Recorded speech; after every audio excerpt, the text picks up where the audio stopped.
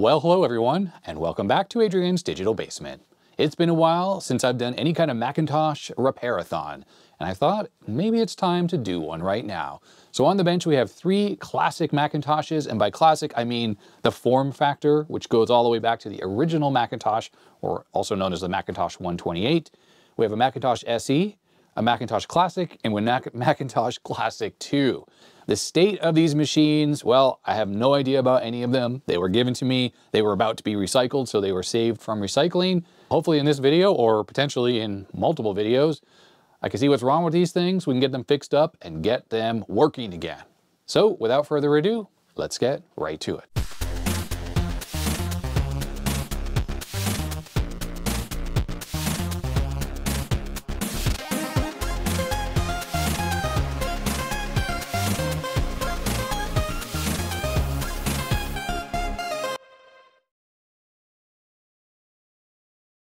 Now, when we look at these 3 machines and we think about the reliability of the computer, how likely are these to actually work, even in this rough state? The Macintosh SE is definitely one of the most reliable of the classic Macintoshes. I'd say the Macintosh 128, 512, and Plus are also similarly reliable, but the benefit of the SE over those other machines is that it has internal SCSI and external SCSI. The Macintosh Plus has only external SCSI, and those other 2 machines don't really support hard drives at all. So if you get one of these Macintosh SEs, they're relatively inexpensive, and that's compared to the Macintosh SE30, which is probably one of the more expensive of these types of Macintoshes. And the Mac SE is just a good, honest machine. 8 MHz, 68,000. The motherboard doesn't have leaky caps on it, so it's almost certainly going to be perfect unless the battery has destroyed itself. And the power supply on this thing is a very high quality Sony unit that generally works all the time too.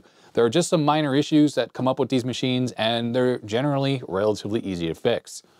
Now the Macintosh Classic, which we could call the successor to the SE, was a low-cost version of the SE. Same performance, 8 MHz, 68,000, has an internal SCSI hard drive, has external SCSI capability as well. It's pretty much feature comparable to the SE.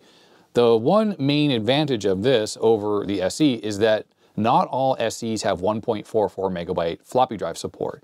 A lot of them, like this one, well, at least on the outside, it looks like it only supports 800K disks, and those can be harder to make. So if you're looking for a machine where you want to make some boot disks, well, it's harder with the Mac SE and all the earlier machines.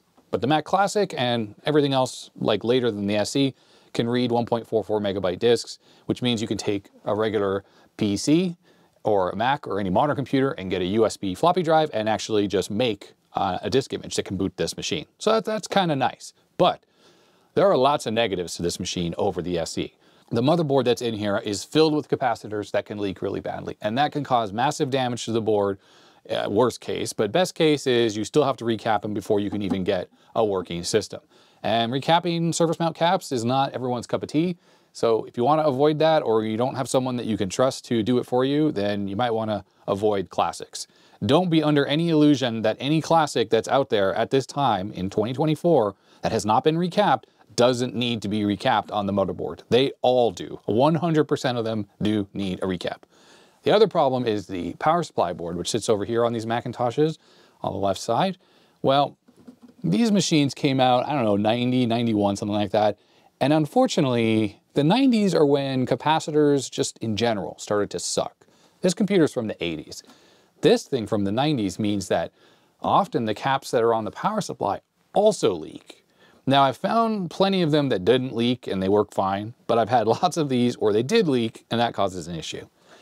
Moving on to the Classic 2, it's basically the same exact problems as the regular Classic. The main difference between this machine, besides the fact that it's got this really kind of ugly glare filter on it, the only main difference between this and the Classic is that this is faster. This has a 68030 processor. I think it runs at 16 megahertz. That's the same speed as the SE30. Unlike the SE30, which is a very desirable Macintosh, this one is not really expandable. The SE30 has a processor direct slot, so there were a bunch of add-ons for it, like Ethernet cards and accelerators and video cards and stuff like that. None of them exist for this thing. This has a similar problem with the power supply, though, so that kind of is a cheap cost-reduced thing, and they can go bad and leak. And of course, the motherboard is the same form factor, and it can totally, well, it will have leaky caps on it. Generally, everything about these machines is fully interchangeable. You can put a Classic 2 motherboard into a Classic and vice versa. The Classic 2, I think, has audio input, not just audio output. And because of that, if you put it in here, you have to remove, I think you have to remove a jack, like you have to desolder the input jack. I don't think there's a hole on the back of the case for that. But otherwise, they are interchangeable. Once you get them up and running, and like say you've recapped the output part of the power supply and you've recapped the motherboards and cleaned up all the corrosion and stuff, then generally they're good, honest machines, and they're very reliable as well. It's just out of the box, the SE is almost certainly gonna work perfectly, while there's 0% chance that these are gonna work. So that's my spiel on these classic Macintoshes. I think what I'm gonna do is put them on the floor, and we're gonna focus on the Mac SE for this episode. So first things first, I have it on the turntable here. Let's take a look at it. So as I mentioned before, this is the version that does not have the high density disk drive. At least it originally wasn't. It could have been upgraded. It would say HDFD on the bottom here. FD for floppy drive, HD for high density. So this one doesn't appear to have that. It's in really, really dirty shape, but it doesn't look like it's completely too far gone. So a little cleaning, a little TLC should go a long way to make this thing look pretty good. I don't immediately see any kind of burn-in on the screen, so that's good. If we look at the side here, we can see that the machine is not really together for whatever reason. The side looks fine. This other side looks fine as well. And on the back, we can see the specs about this machine. All right, so you can almost tell quite a bit from, well, at least how the machine was originally spec'd. So this was only a 1 megabyte machine with a single 800K drive and a 20 megabyte hard drive. You did have Mac SEs that were sold with 4 megs. You had Mac SEs that were sold with dual internal disk drives, so it would say 800K or 2 800K and no internal hard drive. The Mac SE actually has expandability as well, and that is compared to the Mac Classic, which did not. And I don't think a lot of people did it or used it, but this is the breakout or the blank that you can remove from the back of the case. There were internal accelerators and things like that, and there were also video cards to drive an external monitor. And what you do is you pop out this blank, and there's a mounting bracket behind it, and that's where you could connect things up. There were also Ethernet cards and I'm sure disk drive adapters, I don't know, all sorts of other stuff. So there was some expandability, and it's pretty cool that Apple decided to add that, considering all the Macintoshes prior to that did not have any such expandability. The port layout on the Mac SE is exactly the same as it is on the Macintosh Plus. So you have 2 ADB ports, floppy drive port, SCSI port, printer, modem, or Apple Talk as well as one of these, and you have a headphone jack or audio output. Another nicety over the older Macs is that the switching power supply that's in here is built by Sony. I think it typically is, or maybe Aztec. I think there were a couple manufacturers, and I think it's multi-voltage, which means you can use a North American one in, well, overseas markets, and it does work. It says here that the voltage range is 100 to 240 volts. Kind of cool. Unlike the Macs before the Mac SE, Apple also added a fan, and the early versions of the fan was sort of like a cage fan, so it looked like a hamster wheel, and it was very noisy. And a mod that Apple did, and also third parties could do, is you would swap that out with a regular fan. That would just make the machine a whole lot quieter. But that's a nice addition because the original Macs had no fan, and they used convection cooling entirely, and they had vents along the top of the machine, and they would get pretty hot, and I think it would kind of bake the machines. It probably was fine because there's a lot of Macintoshes out there, Mac Pluses and stuff, that work perfectly today, but I think people were uneasy with the amount of heat that came out of the machine, so Apple added this. And I think it was a necessity in a way because the hard drive that was added into this thing definitely, added more load and created a lot of heat on its own because old hard drives just did. So the fan was a good necessity, and it kept these things running cooler. Anyhow, all the screws are removed already from this. There are 2 here, and then there are 2 under the handle. You do need an unreasonably long screwdriver to get the 2 on the top out. So let's get the back cover off so we can see what this looks like on the inside. All right, so right off the bat, there's this shield here, and this is normal for all Macintoshes. You definitely want to keep this. It says plastic here. There is RF shielding going on, but it's mainly the fact that this plastic here keeps the bottom of the motherboard from touching the bottom of the case. And if we look inside the case, you can see that it's sort of a shiny metallic color, and that's because it's metallized, or the coating on here is metallized, and it's probably conductive. So if the motherboard kind of bends and touches this at all, or you bend up on the bottom of the case, then it could cause a short. Looking inside this machine, it's not looking too bad. Right off the bat, the CRT neck board is off. Now, that's not necessarily a bad thing. That's actually a good thing because someone has already removed the SCSI hard drive from this machine. Now, when you're doing that, if this is attached, it's very easy to bump this and accidentally break the CRT. You will neck the CRT and let air into it, which renders it useless, and you will need to replace it. So the little neck board here, I'll just reattach it just to demonstrate. So while it's attached right there, all you have to do to get it off is just gently pull it and you rock it off like that. And then you can kind of tuck it out of the way. And that just ensures that you don't accidentally break the back of the CRT here. Let's just talk quickly about safety. Obviously on the inside of this machine, we have a CRT, 12,000 volts. We have a power supply here, mains voltage. The real danger is the power supply here. If you have it plugged in, turned on, we're talking stuff that can be possibly lethal if you do the wrong thing. The 12,000 volts on the CRT would just give you a really bad shock. This particular computer has been turned off for months and months and months. So there is no charge in here at all. So if you're unsure, unplug your computer, set it aside for a month, then you can go work on it and feel a little safer about not getting a shock. Now, if all you need to do is, for instance, get to the motherboard, which on the bottom of this thing, you can generally ignore these scary areas. Just pull the neck board off like I did here, tuck that out of the way, and then we have to get the motherboard out of here. So what you have to do is, someone's already unscrewed this bracket for the hard drive, so we're just gonna pull that out. How nice, they even left the screws in there. Very nice of them. What we need to do is we need to unplug this connector that goes down from the power supply down to the motherboard because we want to take a look at how the motherboard looks. So you got to kind of reach down, and there is a clip on there, and you just rock it side to side while you're pushing on that clip right there, and then that pulls off. And that's why you want to take this neck board off, because if it was in position, you could very easily pull up and bump it, and then that would be the end of your CRT. So besides the power cable that goes to the motherboard, and there was one here for the hard drive, there is a floppy drive ribbon cable as well. So you just pull that out. And with the computer on its face, you might want to use a blanket or something so you don't potentially scratch it.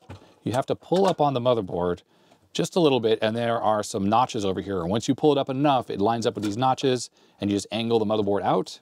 And there is one connector here. I'm sorry, I'm not showing it, but it is the speaker connector there. And there it is. There is the motherboard. The Macintosh SE motherboard, a nice, honest, good Macintosh. Well-built and reliable. There's the processor direct slot.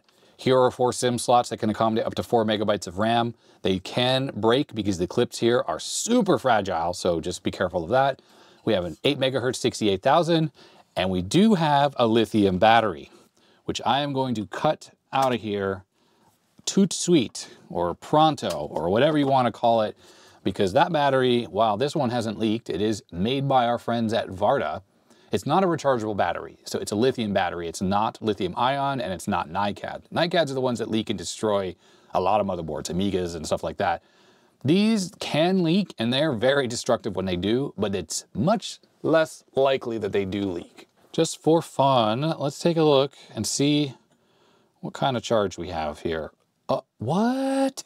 2.9 volts? That's unbelievable. This freaking has a charge. Wow. Nonetheless, I don't know when it's from, so that goes into my bad battery thing here. Now, when it comes to batteries on these older Macintoshes, they can run fine without a battery. They really have no issues whatsoever. The battery is used for storing the time, the date, and also the startup disk. Look at these like pieces of dust in here. It's really kind of funny. So the startup disk is if you have multiple hard drives on your Macintosh, like say you have an internal hard drive and you have 2 external hard drives, and you want to select which one you want to boot from when you power the machine on, that particular setting is stored in the non-volatile RAM. So without a battery, that will get lost every time you reboot the machine. But if you only have 1 internal hard drive and you don't care about the time and date, because I mean, who's using these things for productive work where you need an accurate time, then you might just want to cut the battery out and leave it out. But please keep in mind that it's a bit of a lottery if the battery has or has not leaked. Now, I've had SEs where the battery has leaked and it destroys the motherboard and a lot of the case as well. And it's not something that's easily fixable. There are some videos out there, people tried to repair the boards, but it's a nightmare.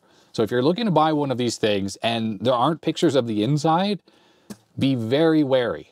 Ask for a high resolution clear picture of the back of the case where the ports are and the screws. There's one here and one here, and also maybe the bottom of the case, because the battery leakage often causes a bunch of corrosion and rust on the ports, and it can leak into the bottom as well. So it's often evident from the outside, but not always. So it is quite possible that you have a really pristine looking machine that has severe destruction on the inside. But then from a capacitor standpoint, all we have is these axial caps here, and they're really good quality. This thing was made in the 80s and they don't generally leak. The date codes on some of these chips, 1988 21st week, 1988 31st week, 1988 33rd week. So you kind of get the picture that this thing is from the 80s, and that means that the parts on here are just really good quality. Things dusty, but overall in really, really good shape. Now, with regards to the battery, it is just a lithium battery. It means it does not charge. So you can actually just install a CR2032 holder, and you can say, stick it onto one of these chips over here, just put wires there to those pins. It's a really simple job, actually. And those CR2032s last quite a while in here. And the good thing is they're very, very, very unlikely to leak. I've heard they can leak, but as much looking as I've done, I've never found a picture with any kind of leakage from a 2032 that caused actual destruction. I've seen pictures of some that have kind of bulged and had a little bit of crust around them, but nothing like the cylinder battery that was in this machine, which can totally destroy things. So I'm going to say that there's really nothing more to do for this particular board. There's a good chance that this just works perfectly, and the only upgrade I might want to do is replace this crappy 1 meg RAM here with 1 meg SIM, so we get a total of 4 megabytes. And yeah, I mean, this thing should work. So let's turn our attention over to the chassis. Let's see how that thing looks. Okay, so looking at the chassis here, we can see right away that we are dealing with the Sony version of the power supply. I've never had any issues with refas or anything inside of these, or leaky caps. I do know people who have had to recap them or said they needed to be recapped, but I've had lots of SEs come through the basement, and I have never had a single issue with these power supplies. So your mileage may vary, but that's just my experience. You can see the date code though here, 9th week of 1988. Now right here is the floppy drive for the computer. It's a little bit of dust there. There is a single screw on the bottom side that pops out, and then you can slide this whole thing out. I have some videos on my channel, which I'll link to down below, about how to service these disk drives. There are other people who also show you how to service them. They're pretty reliable. The biggest issue with them is the automated ejector mechanism causes them to get a bit gummed up. So there's a bunch of lubrication in them that starts to become solid, and it just doesn't really work that well when you stick a disk in there. And then on top of that, there's a plastic eject gear that also generally degrades and falls apart. So then they won't eject anymore. And that means you have to use a paper clip to get the floppy disk out of there. Luckily, there are sellers on eBay now that sell those eject gears pretty cheaply. They're resin printed, I think, and they work quite well. I've used them plenty of times. In fact, I think I'm all out of them and I need to order another set. But they're inexpensive and it's a quick, reliable fix for these disk drives. So the general gist is, if the drive is not working because it's all gummed up, you're just gonna have to remove it from the computer and clean up all that grease that's in there and potentially fix that gear. In fact, I'm gonna say that 100% of these machines are gonna need a new gear. If it's working now, it's just gonna fail very soon. Now this particular computer seems to be in pretty nice shape. And let's take this scrap disk here and pop it in here. It kind of went in with a clunk, but not as much of a clunk as I would like. So I'm going to say that this drive definitely is going to need the old cleaning of the grease and all that stuff.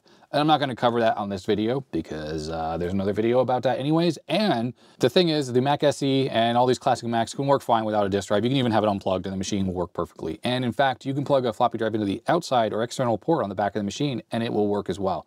So if you have something like a floppy EMU, it's an emulator for floppy drives for Macintosh, that will work perfectly and you can just use that. Or the other thing is, you could just use a SCSI disk emulator and skip the floppy drive stuff altogether, because writing these 800K floppy disks is a bit of a pain on these machines and you need special stuff to even do that. So what I'm going to do is I'm going to use this paper clip here to try to extricate this disk. There we go. Oh dear. So what just happened is the disk is sort of half out of the drive. It ejected and then it tried to take it back in while the drive wasn't fully out. The disk wasn't out, I mean. So there it is. You just have to kind of re-push the paperclip in the hole. So there's one other issue that does crop up on these machines and also Macintosh Pluses. And I made a video about a Mac Plus repair in the past, where the only thing that was wrong with it is what I'm about to say is probably gonna need fixing on this machine. What happens on the analog board, which is the part here that does the driving of the CRT, is you get bad solder joints and bad connections on things like the deflection yoke, which is this part right here, and that's this rainbow cable that goes onto the board.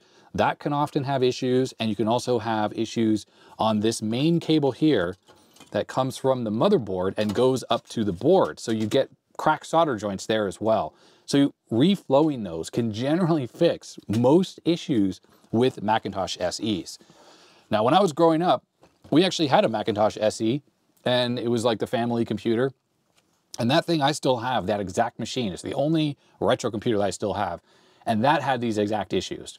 I'd be using the machine and like the image would kind of get wavy and get squishy and move around. And if you like jiggled cables inside, you know, it would change and stuff. And I think the deflection yoke connection that went onto the board here was overheating because it had a really bad connection and it was sort of melting. And so I reflowed all those solder joints and that fixed all the problems. And to this day, that machine now works perfectly again. No issues whatsoever. I've not replaced a single component there. Well, other than the hard drive, which did die. Because those original 20 meg hard drives, like the one that was in this machine, that 20 SC, super unreliable drives. But other than that, all the other components are original and totally work.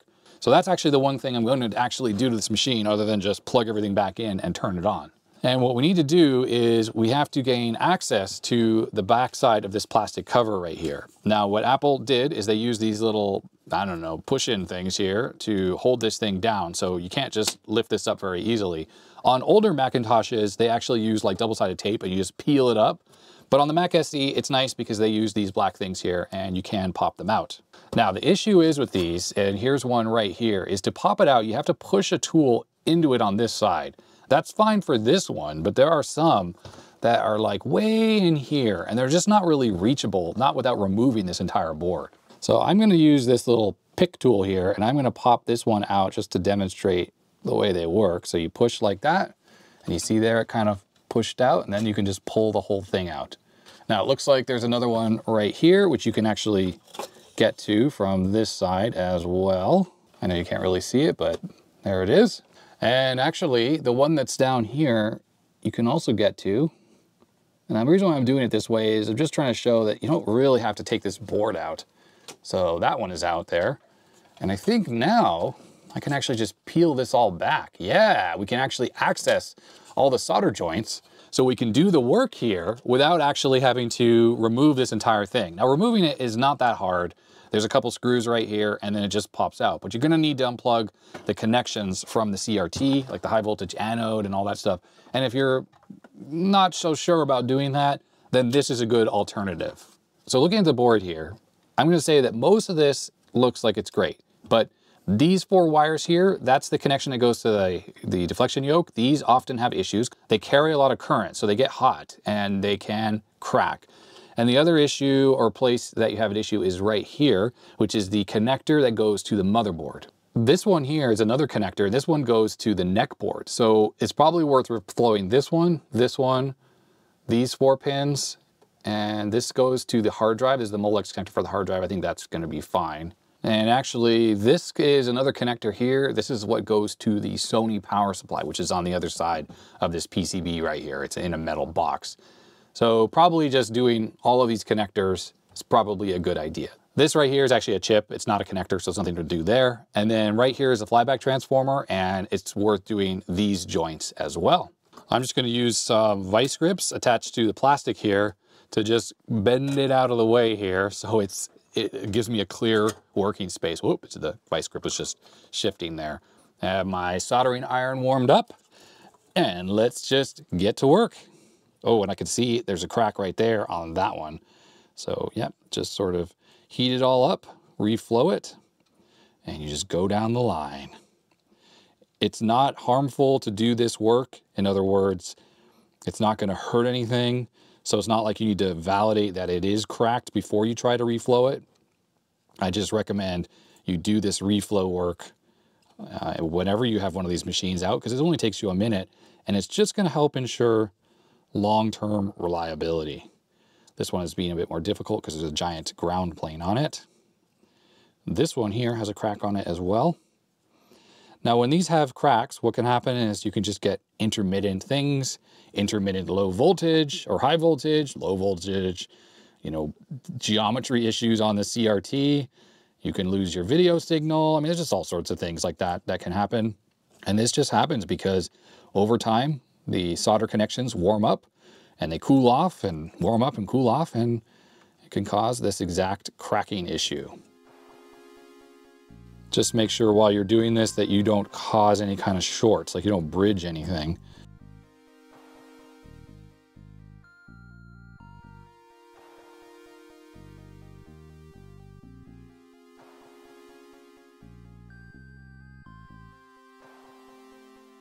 Okay, so I've done the reflowing on all the connectors. Now I'm just gonna give this a once over and just look with my eyes just to see if I see anything out of the ordinary, any kind of cracks or anything. This machine is in such good shape. I mean, it's dirty, but it has obviously low hours on it. So I really don't think there's any issues on there. So I'm just making sure that that all looks good. And yep, there's a little blob of solder there. I must have caused that. So we'll just clean that stuff off with my finger. I think we're all good to go on this. This looks good. Now you could also think about reflowing these solder joints right here. I have had some machines, usually on the Mac Pluses, where there are some cracks. This is the connector that goes to the analog board. You know what? It's out. Let's heat this up again. I'll just do it while we're here. I don't see any issues. These connections look really good. All right, that is done. And now I would say the only thing left to do is just give it a little inspection. Just look for anything that's out of the ordinary. Like you want to make sure nothing's bent and shorting itself. No traces look like they're ripped or cut. Again, this machine is in super good shape. I don't know what this line is right here. Is this like hot glue or something? I don't know, some kind of glue. It doesn't easily come off though. So I'm just gonna leave it. It doesn't look like it's gonna cause any kind of issues. Yeah, everything looks good on this. For getting the motherboard back in, you just have to connect the speaker up. I mean, you don't have to, but you can connect the speaker up like so. And then notice these notches are on this side here. Those are the ones that have to kind of slide past these things. So this is the side here that edges in to the side of the chassis, kind of like a hinge, like that. And then it just sort of pops in. You can see those notches went right through there, and the motherboard slides down.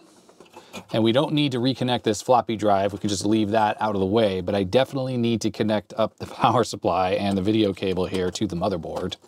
We will need to put this neck board back on, and the neck board looks like it's in really good shape. So we just sort of wiggle that on just like that. So that's in place. And believe it or not, this machine is actually ready for some testing at this point. So I'm going to do a little prep work here. I'm just going to get this plugged into the mains. Let's make sure this is in the off position. Plug that in like so. Before I turn it on though, I'm going to take this hard drive connector and I'm going to connect my multimeter up because I want to just see if we're getting some good voltage rails on this thing. The one that's really important is the 5-volt rail, and that's because that's what drives all the digital electronics on the board here. 12 volts is used for the floppy drive and the CRT stuff. We want to make sure 5 volts is good and not like at 10 volts or something, because that would surely end everything on this motherboard. Now, one way to power this thing up without the motherboard is you have to put a load on the power supply. So you need to connect up some kind of load resistors to simulate having the motherboard there.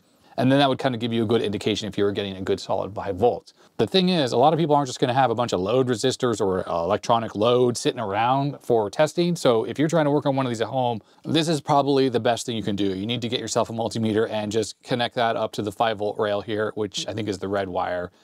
And then you turn this thing on. Here we go. 5.07 volts. That looks good. We heard the chime, which was the right sound. I think high voltage is running. So let's get that out of here. And I'm just turning the machine around, and look at that. It's dirty, but it's working. So reliable, so reliable. So it does appear that this thing, even though it doesn't look like it's been used that much because it's very clean on the inside, dirty on the outside, I think the CRT is pretty worn out. Now, things do look very sharp, and that's cool. So let's try tweaking on some settings and see if we can improve how things look here a little bit. So on the side of the machine here, we have 4 controls that are adjustable. You have a width coil, and you're going to need a special tool like a plastic tool like this to do that adjustment.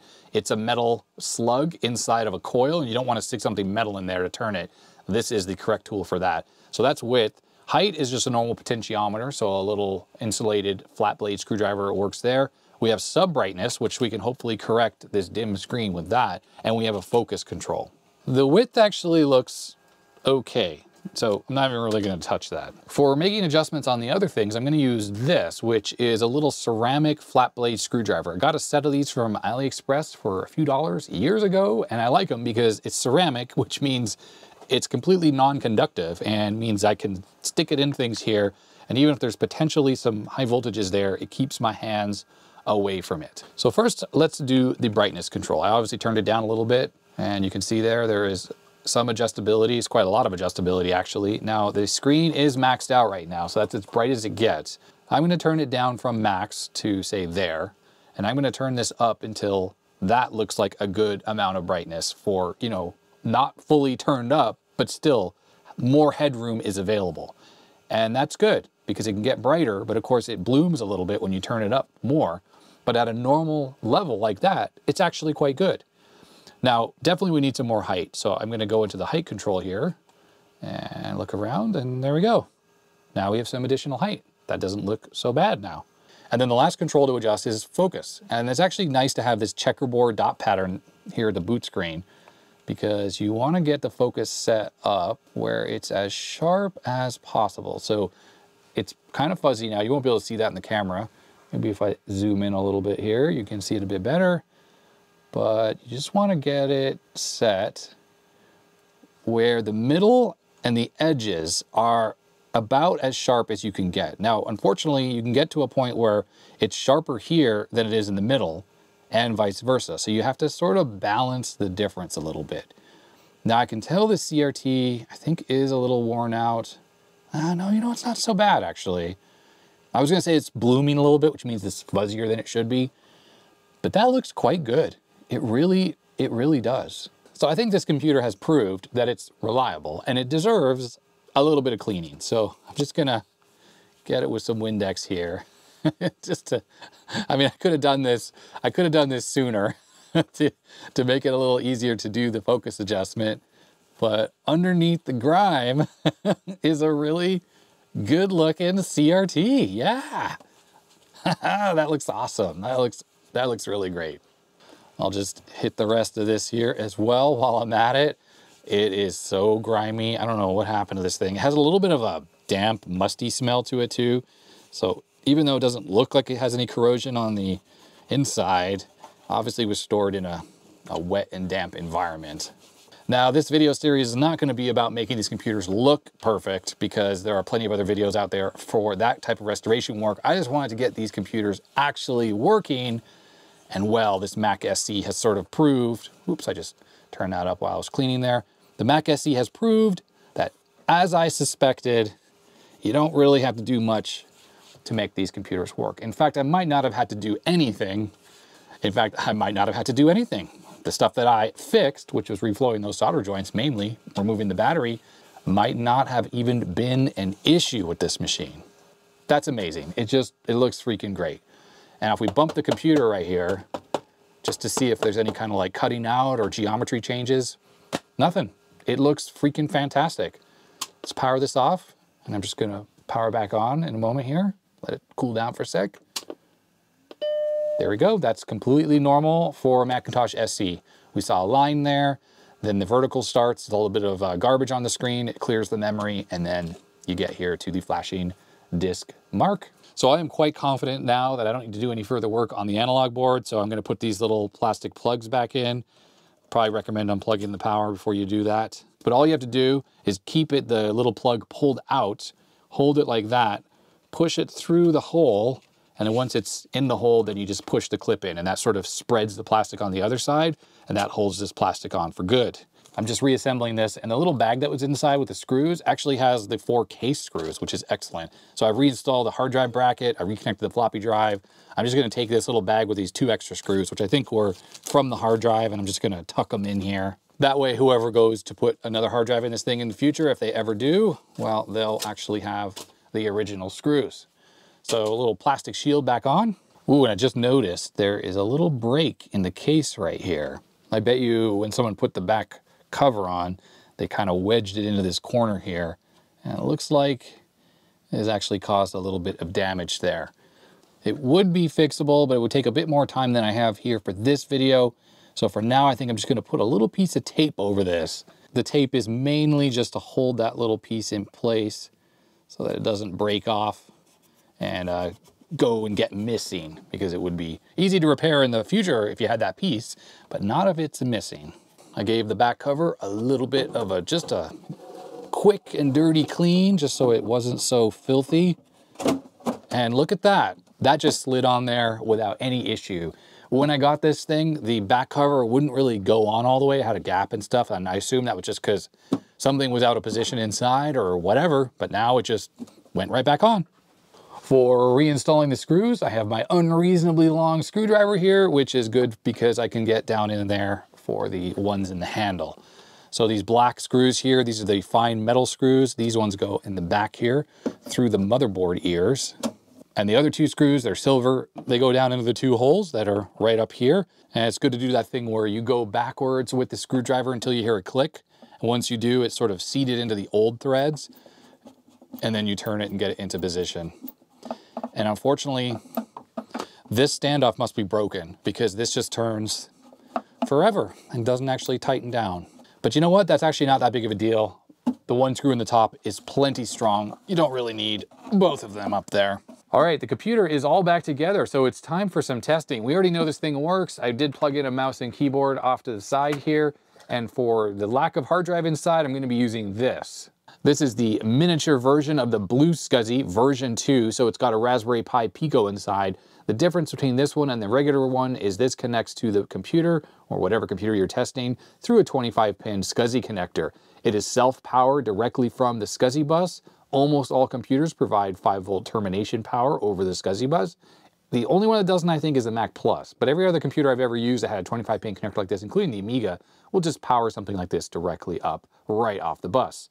On the side here, it has a micro SD card slot, so I have an SD card in there that I've already prepared. It has one of my images that I've been using for a long time for SCSI emulators, and it does have a USB connection on the side, just in case it does not power up off the bus. You can power it up off the USB. Connecting it to a Mac SE is as easy as just connecting this right to the SCSI connector, and that's it, you're done. You don't have to plug any power into this thing, it will just work right off the machine. I want to give a shout out to Joe over at Joe's Computer Museum for setting this into the basement. Just turning the machine on. He sent in both the miniature version there and the full-size version, and I've used that full-size version on a couple videos already. Depends on when this one comes out, if you've already seen those or not, but this is the first time I'm using the mini one in a video. I did already prepare it off camera though and tested it on another machine just to make sure that it works. I didn't want to have that be a big failure point right now. I wanted to make sure the SCSI works on this thing and not figure out if the BlueSCSI works. And there we go, it's booting up. I configured this with System 6, which is a perfect system to run on a Mac SE like this. In fact, it's my personal opinion that System 6 is the best OS to run on the Macintosh SE, or really any of the 8 megahertz or 7.8 megahertz Macintoshes. Later versions of the systems do work on this, but they are slow. This machine's already slow enough. You don't want to slow it down with like a over-complex system with multitasking and all sorts of stuff that just makes the computer chug. I remember back in the day when I was a kid using a Mac SE, that when I had System 7 on there, I used to get frustrated actually with how slow it was. And System 6 is slow, like just moving this window here. It's pretty sluggish, but if you drag this off here and then bring it back, watch how slowly it redraws everything. It's not fast. And if we open up the control panel, kind of chugs. Yeah, anyways, let's see if things are working here. Yeah, sound, we already know the sound works. Actually, we heard it beep when we turned it on. Let's hear some of those digitized sounds this thing supports. Monkey, boing. Yeah, there we go. I brought up SCSI probe here, and there it is. It's configured as disk 1, and it says awesome BlueSCSI. I edited the INI file on the BlueSCSI so that it would change the vendor and product ID to something that I wanted. Now let's check out the system here and see how much memory. Wow, we only have 2 megabytes of RAM. That is surprising. That is a supported RAM configuration for the Mac SE, but you get it by putting 2 1 meg sims in there. There were 4 memory modules in this computer, which means that we have a problem. I guess those are 1 meg memory modules in there, so someone did try to update this computer or upgrade it to 4 megs, but one of them has a bad contact or is bad, or 1 or 2 of them, that is resulting in it only seeing half the memory. So I guess I'm gonna have to crack this open to try to fix that problem, but it's actually not all bad because I realized I forgot to put the SCSI cable back inside, and I'd like to keep this in there with the hard drive bracket, which is inside the computer, for when a hard drive gets installed in this thing, you don't have to go looking around for a SCSI cable. So let's shut this thing down and crack it open again. With the motherboard out, absolutely, without a doubt, these are 1 megabyte memory modules. I just looked at these and assumed they were 256K each. So I luckily have a bunch of other 1 megabyte memory modules, so I'm just gonna swap all 4 of these out, and I'll just put them in the untested pile for future testing with the RAM tester. Now, I mentioned earlier in the video that these slots are very fragile, so you have to be very careful getting these out. And I can see that this one's already bent over here. So this one is not really held in properly. If you put too much stress on these slots, it will break them, and then the memory modules won't be held into the motherboard properly. You only want to bend the tab as far as necessary to release the memory module. So I actually kind of recommend that you use a tool like this so you can actually see it. When you're using your thumbs, you can't really look at the clips that you're pushing on, so you can't see if you're pushing them too far. So with the little tool, you can just push it the right amount. This one was also only held in with 1 clip. The clip's not broken on the other side here, it just was bent over to the side. And it's still bent because it's been like that for who knows how many years. But with the tool, you can kind of bend one side first like that, and then do the other side, and there we go. No clips were harmed in the removal of those memory modules. Okay, well, I think I might actually see the problem here with what was going on there. Looks like the jumper was set incorrectly. There's a 2/4 setting and a 1 megabyte setting, and it was set to the 1 megabyte setting. I don't exactly know what happens if you install 4 megs and then you have it on the wrong setting, but perhaps it does that, where you only see 2 megabytes. Either way, I don't fully test these kind of memory modules. I don't really like these, so I'm just gonna put some new ones in of the lower profile variety, and we'll go from there. Now, in case you're asking or wondering why 4 megabytes is the maximum memory configuration on these Macs, because this 68000 actually supports 16 megabytes of memory. For whatever reason, Apple's memory map that they picked on the original Macintosh only allocate 4 megabytes of RAM throughout the entire memory map. The rest of the map is used up for like I/O and ROMs and other things. And unfortunately, with the glue logic on the motherboard, which is in this IC on this particular one, or on the older Macs, it was a bunch of discrete logic, it only can map 4 megabytes of memory. So you cannot install larger memory modules in here and try to get additional RAM. 4 megabytes is the hard limit. And if you install 4 meg sims into here, it will ignore them and it will use them strictly as 1 megabyte modules. Question of getting these back in here without breaking anything. There we go, that was good. Good. You want to make sure that the modules, oh, I just realized these are 4 meg modules. I just noticed the 4 written on there. So that would be a waste if I accidentally left these in here. So now I got to get these out of here and put extra stress on these very fragile connectors. All right, try number 2. These are all tested and they are 1 megabyte modules. They are not 4 megabyte modules. It would be absolutely silly to leave 4 meg modules in here because they won't be used, A, and it's not like they're the most common memory modules around, so that would be a big waste. This should work at 4 megs now. Oh, and also once I switch the jumper over to 4 megabytes. The machine is back together. I didn't even test it. I'm just believing in my knowledge of the way this works, that this computer should work and should have 4 megabytes. Okay, system is booted up. Are we gonna have 4 megs? Fingers are crossed. 2 megs again! Really? All right, I bet you there were people who were screaming at the screen who know the Macintosh better than me. I looked up this article here and it says, it's gonna be hard to read, to upgrade to 4 megabytes, remove the sims, the 256K sims, install 1 meg sims. If you have a resistor motherboard, set the resistors. If you have the jumper, remove the jumper. Do not set the jumper, because if you do, you get 2 megabytes. That's super unintuitive. My knowledge failed me. Okay. All right, we are back, and third time's a charm because we now have 4 megs of RAM. I did actually end up putting back 2 of these larger sticks in there, but I realized the reason why those little clips were bent, these are actually too tall to be put in these machines.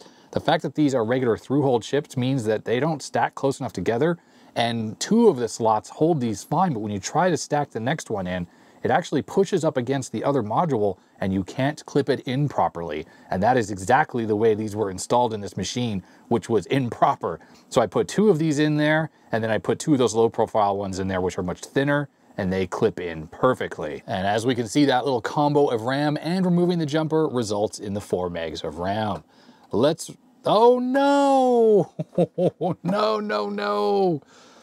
Boy, oh boy. I was about to run a game and the machine crashed. Okay, well, that pretty much tells me that the 2 sticks that I did put in there, which were the SK Hynix ones, are not compatible with this machine. So here we go, a 4th time. Luckily, I didn't put the screws back in this time, so it'll be quicker to take it apart. 4th time's a charm. 5th time's a charm. I actually don't really remember at this point.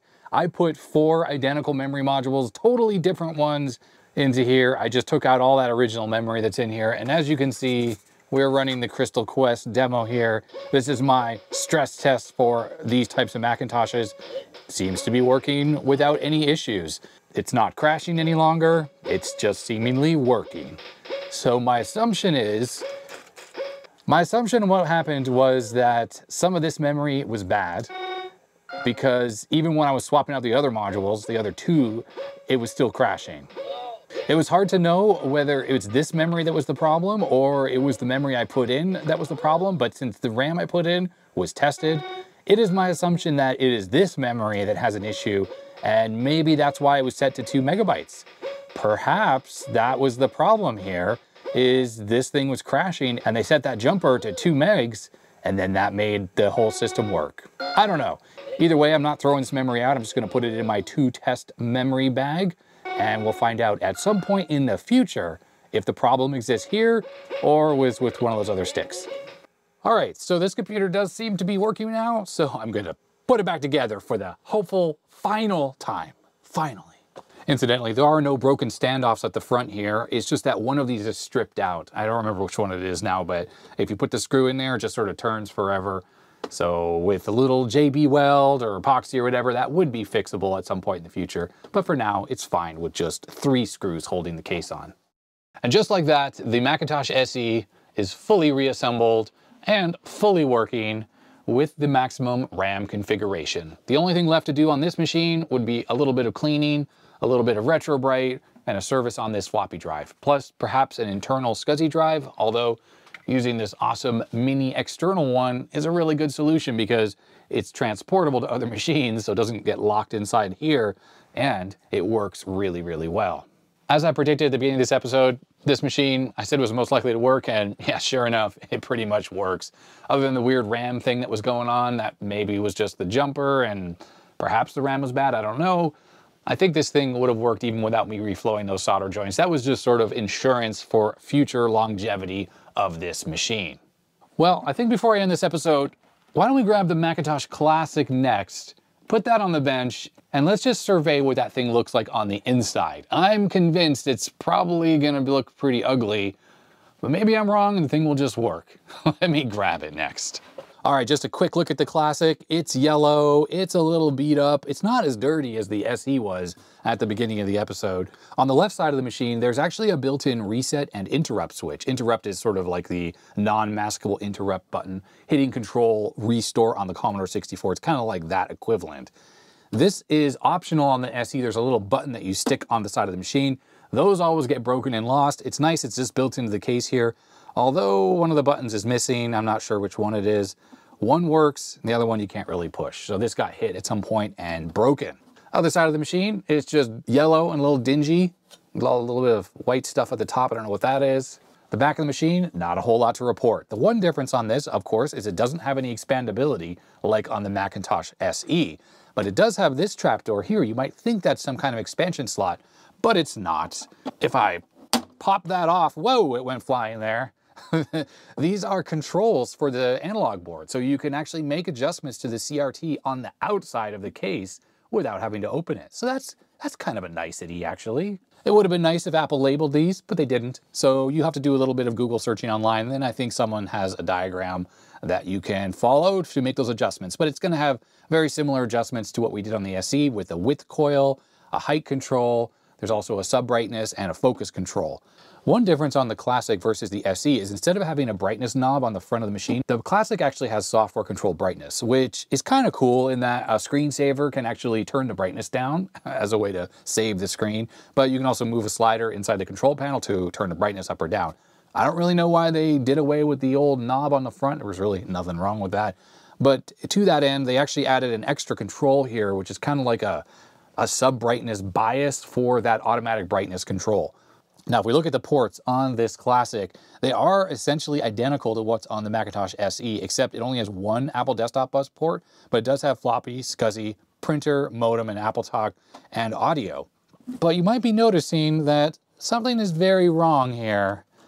The motherboard is all completely out of whack and just sort of wedged in there. Now, almost certainly this thing had its hard drive taken out, and I guess when the back cover got put on, it was just slammed on there. And that happened. So that's not great.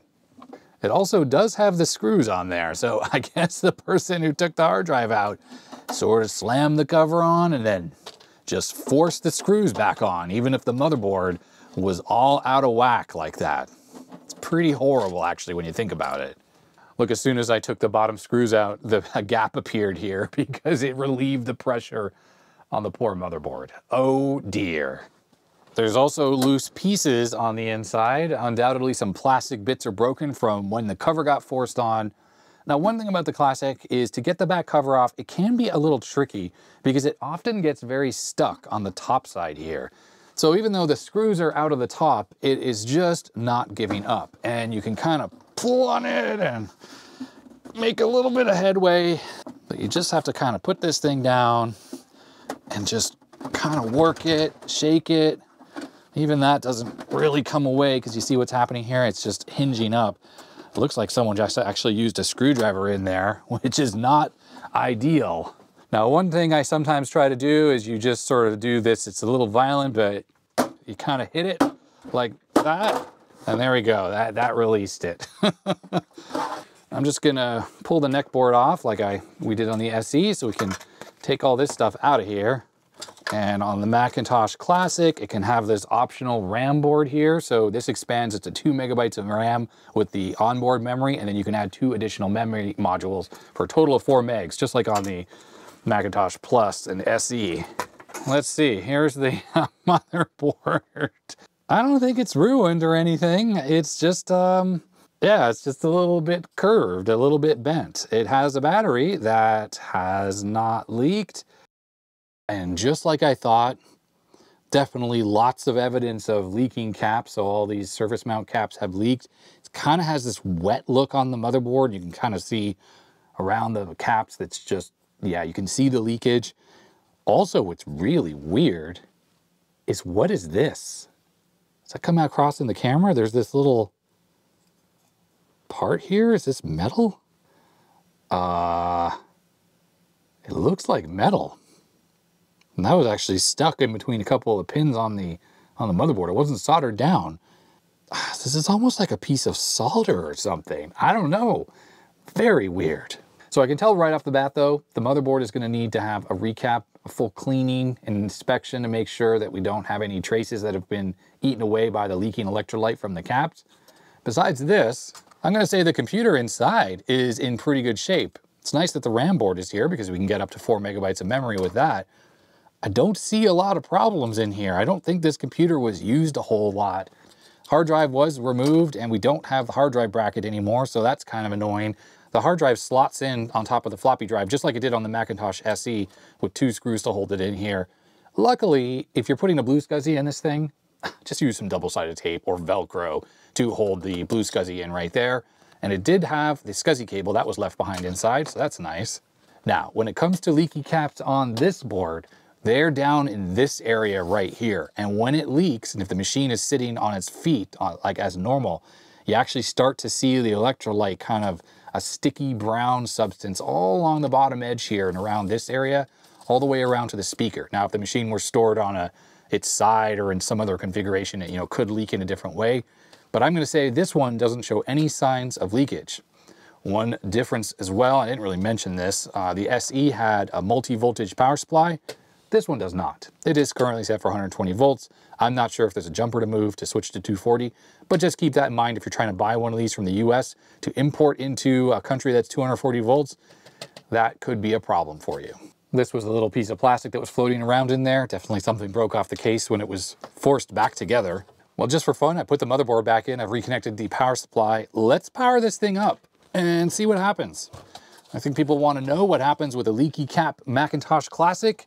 Will it power on or will it not? The reason why I want to show this powered on is A, we're going to be able to figure out if the power supply is working properly and the motherboard is working before we recap it.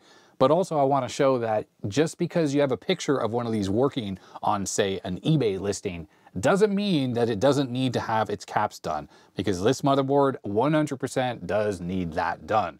Power supply board, that's a little bit debatable because it's not leaking right now. But unfortunately, I see that the brown Nichicon caps on there are the ones that seem to leak on all the other ones, so it's probably going to leak on these as well. Let's see what happens. Here we go.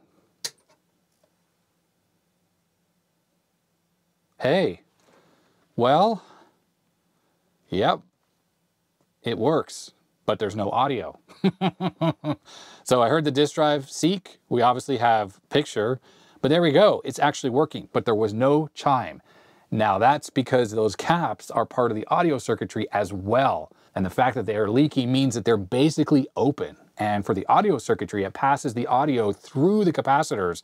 And when they're open, well, it's as if they're removed from the board. So you get no sound. The fact that geometry is bad, that's just an adjustment we can fix on there. But it's working. So I'm going to end this episode here, and we know now that in the second episode, this machine at the minimum is going to need a recap on the motherboard, but the fact is it's booting up, so that means it's good. None of the traces are eaten under those caps, so we should quickly be able to recap that.